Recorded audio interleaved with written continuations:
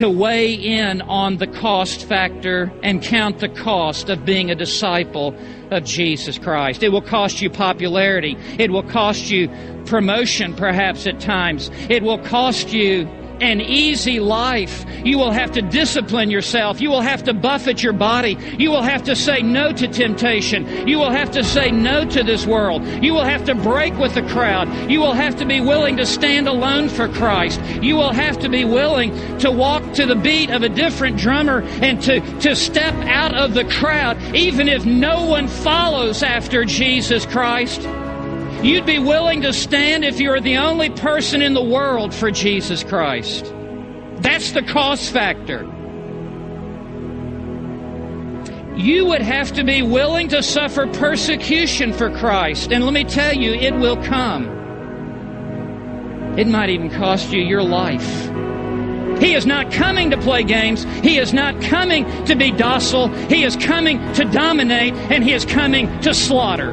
He is the King of kings, and He is the Lord of lords. And at the end of this age, He will bolt out of heaven on a white steed, and His garments are dripped in blood, the blood of His own enemies, and He is coming back to conquer and to damn. You need to make terms of peace with this coming King, or you will be subjected in damnation forever. And Jesus Christ has made terms of peace. You need to settle out of court with Him. You do not want to go into that final day of conflict with Christ, for He will be ruthless in the execution of His justice. But He offers you mercy today. He will agree to terms of surrender. He will agree to terms of peace, but they are His terms of peace, not ours. And His terms of peace are very simply this: you must hate your own father and mother and brother and sister and even your own life more than me, or you cannot be my disciple. And you must take up a cross and follow me, or you cannot be my disciple. And if you do not, you will meet me in the final judgment, and it will glorify God in your destruction. He is pressing you for a decision. He will not be put off. You cannot hit the mute button any longer in your heart. You must answer to Him. In verse 33, so then, conclusion. None of you can be my disciple. He is saying none of you can be a true Christian. None of you can be in my kingdom. None of you can be in right relationship with me or the Father. None of you can be my disciple who does not give up all his own possessions. What is our Lord saying? He's not backing off. He is increasing the commitment that He is calling for with every line of this section. Well, He's not saying that you have to buy your way into the kingdom of heaven, for none of us have enough gold and none of us have enough silver to ever remove the stain of sin that has defiled our inner soul. What is He saying? Who does not give up all of his own possessions?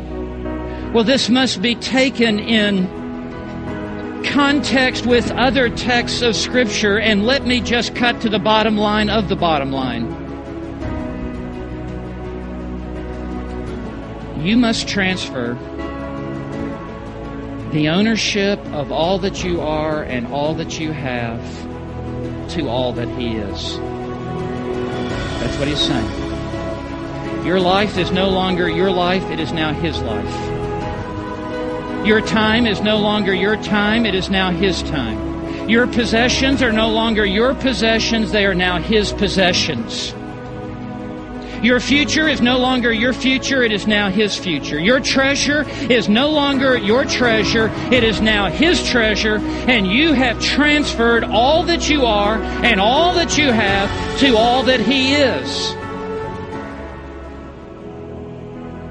That's what it is to meet His terms of peace. Yet the exchange is not bartered or bought with real money, but it is purchased with the total, complete surrender of your life to Christ. That's what saving faith is.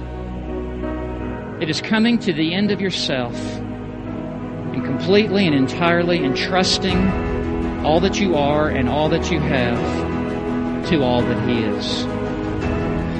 This is your eternal soul. This is the only life you will ever live. This deals with the only eternity you will ever have. And so he says, salt is good, but if even salt has become tasteless, meaning it gives evidence that it was never true salt to begin with what will it be seasoned? And the answer is nothing. Verse 35, it is useless either for the soul or for the manure pile. It's just no good to anyone. Not to God, not to Christ, not to the kingdom, not to the movement. You're just taking up a seat for someone else. There were other people who were trying to get into this. It is useless either for the soil. You're not even worth the toilet, spiritually speaking, because you have not come to the place of total surrender of your life and supreme allegiance and supreme loyalty to Christ. You have not yet come under the lordship of Christ and taken up a cross to follow after Him.